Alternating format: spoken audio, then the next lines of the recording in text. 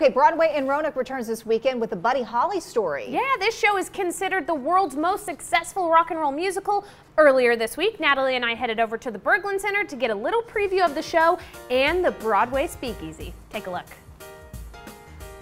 No need to go to New York or Chicago to see a Broadway show. That's because Broadway is coming to us. Yes, that's right. So we are here at the Berglund Center. Natalie, you're going to go talk to Devin about some of the upcoming shows that sound amazing. And I'm going to get a look at the food. All right, let's go.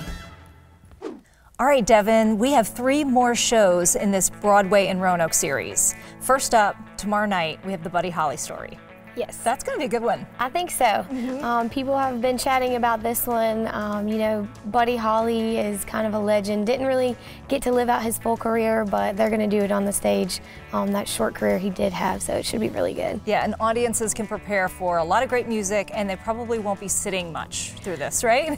You know, I could bet that's the case. Yeah. Because you hear the songs that you like, everybody's kind of grooving and moving along, and maybe people will get on their feet. That's usually not a Broadway thing, but with these kind of songs, with these kind of songs, it might happen.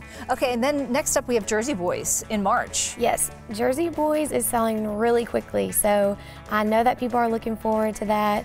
The Four Seasons, again, another legend, and people love to hear music on the stage, and this one is kind of for the mature audience, but it's going to be a good show as well. Okay, and then right after that is The Wizard of Oz, my favorite. Yes, a classic, of course. Family-friendly show, so maybe bring the kids out to that one. The Wicked Witch is going to be there, and Dorothy and Toto, of course, so that's always a favorite. Absolutely, I love it. Okay, now with this, you can get your tickets for the Broadway shows, but then there's also a speakeasy. Tell me about that. Yeah, so we have a couple pre-show events that happen. Our Broadway Speakeasy and then our Broadway Buffet. So if you want to make it a little more of a night, date night, or coming out with your girlfriends, our Speakeasy is $10. You can buy in advance. That includes 1 drink and also some appetizers. Then our buffet runs about $29.95. We have some senior, military, and children discounts, but you can find all that info on our website. Okay, and I understand that Brittany is hanging out with Art upstairs in the Speakeasy, so we're gonna go and check that out right now. All right, I am here with Chef Art Hall in front of some delicious food. But first, before we get to the food, where are we at? This is pretty cool. We are in our Speakeasy Lounge. It is a lounge we open up where we serve appetizers, full service bar. And it's just a nice little kind of casual hangout place before the show.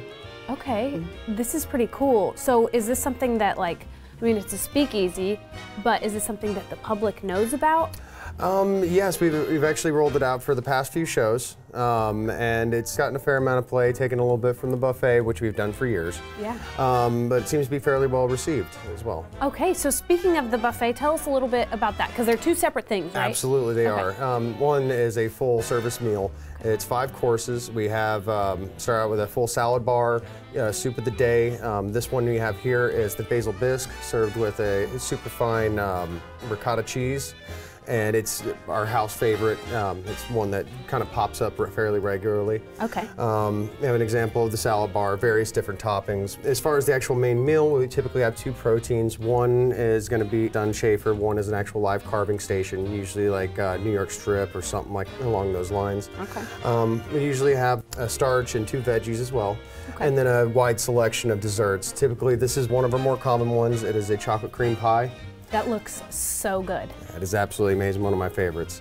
What we have here as far as the main plate though, today is chicken lazio. It's 2 fried chicken cutlets with a sun-dried tomato, artichoke, and lemon cream sauce. And then we have honey roasted carrots and steamed broccoli.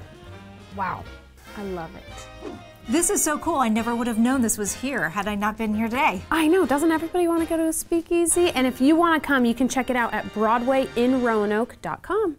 That was fun. Yes. All right, again, the Buddy Holly story tomorrow night, February 3rd, BroadwayInRoanoke.com, or give them a call.